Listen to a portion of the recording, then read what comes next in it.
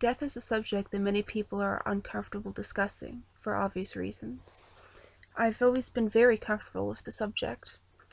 Having grown up in a rural area, I have seen a lot of death in my lifetime. My father was a hunter, and we raised meat rabbits and pigs for slaughter, so I spent a lot of my young childhood years helping to skin animals that were killed for our food, as well as burying many deceased pets. It was not a very animal-friendly environment to grow up in, and I think this is why I am so protective of animals now as an adult. Death has become, and in a way always has been, a major influence on my art, as well as other aspects of nature.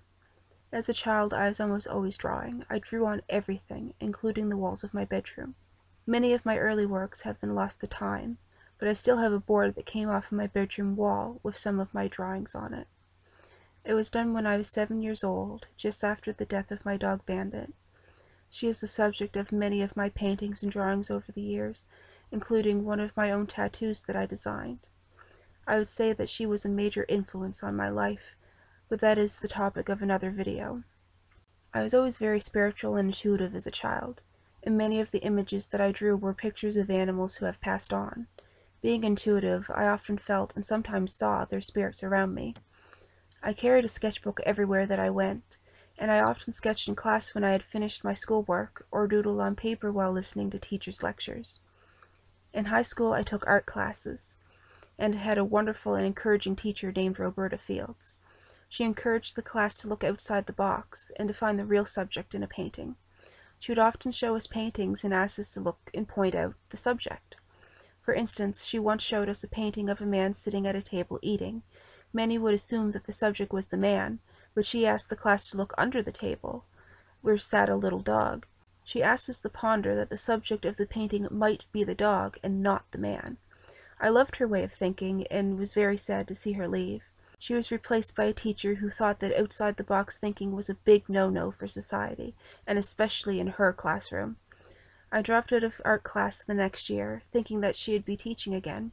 To my pleasant surprise, another teacher came to replace her, but I was unable to take his class until the following year. His name was Paul O'Toole, and he was very encouraging of my exploration into art. He introduced me to William Blake's work after seeing my pastel portraits of the taxidermy specimens in the classroom. I started out doing some pretty normal and mundane art projects, but my last teacher really let me explore whatever popped into my mind, like making my own tarot card set in class, and the construction of a large lap easel that was done up to look like a giant Ouija board. It was in his classroom where I got my first real hands-on experience with taxidermy restoration. The specimens that were used for still-life portraits were in pretty bad shape, to say the least. I felt really bad for them being like that, especially knowing that at least one of the animals had gotten in that shape from deliberate vandalism at the hands of a previous art teacher, and allowing students to rip and cut feathers off of him to use in their arts and crafts projects, much to my objection. I felt that these animals should be restored, not just out of respect for them, but to prolong their use as educational props. I sacrificed my free time to the restoration and cleaning of these animals. My teacher was very impressed with my work, and although I did not receive any grades for this project, I felt that it was one of my best artistic accomplishments of high school. I painted my first skulls in 2005 in that same art room.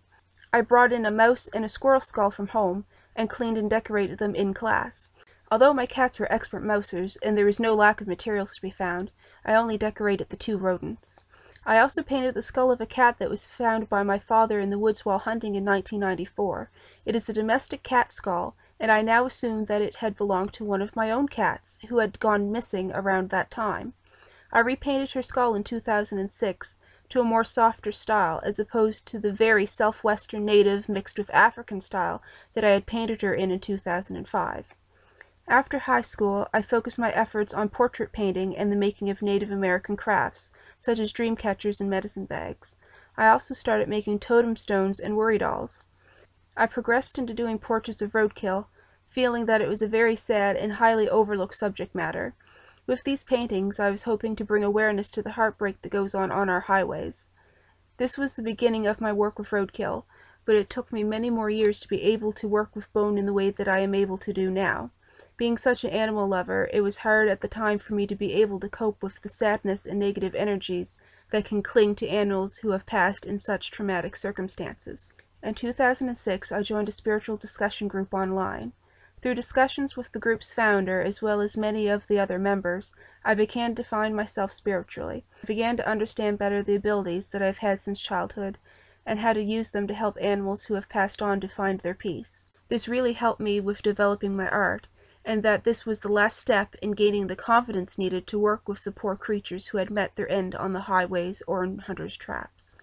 I created my own body farm in 2010 to lay roadkill animals to rest, and to later harvest their bones for use in my art. When an animal is collected and laid to rest on the farm, I spend time with them. I talk to them and thank them for the use of their bodies. If the animal requests help on a spiritual level to cross over, I will assist them in finding their peace. Many of the animals I work with have died traumatic deaths and are often very confused about what has happened. Most of the spiritual work is done right on the side of the road when I collect the animal, as that is where a lot of the emotional spiritual trauma lies. Every animal that I bring home is smudged and given thanks to. If the animal is found in a state of dismemberment or severe mutilation, I will put them back together as best I can and lay them to rest with as much peace and dignity as possible. Every animal that I work with has their own story, and I use my basic knowledge of forensic science, animal biology, and behavior, as well as my intuition to learn as much about a particular animal as possible before working with them. Knowing an animal's story helps me to create. I never pre-design any of my art pieces. I just sit with the bones and other materials that I plan to use and do my work completely by meditative intuition. I feel that in some way, the spirit of the animal I am working with is part author of the creation. Basically, my work with bone and taxidermy is all about embracing death and seeing the beauty that comes with it, as well as honoring the animals that I work with. In using their bones in my art, I feel that I am giving the animal a kind of immortality. Their beauty will live on indefinitely, and the last memory of that individual will not be a sad and violent one had by the person who killed them, whether by accident or intentionally, but a beautiful memento of their life and a celebration of their beauty to be had by those who view and purchase my art. I hope that my art brings other people a sense of peace, comfort, and appreciation of beauty of all sides in nature, the beauty from decay.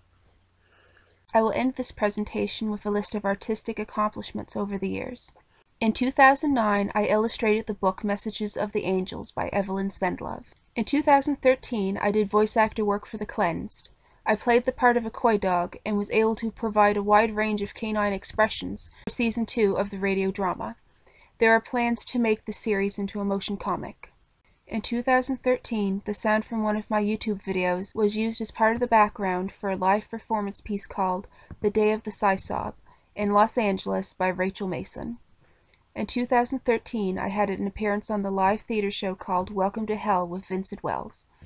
For this, I recorded a short video segment which was played live at the People's Improv Theater as part of their Halloween Eve special. In 2015, I had an artist spotlight interview for RealPagan.net to talk more about the spiritual side of my work. I have also done a video interview with Kinetoscope Parlour, which will be aired on YouTube sometime later in 2015.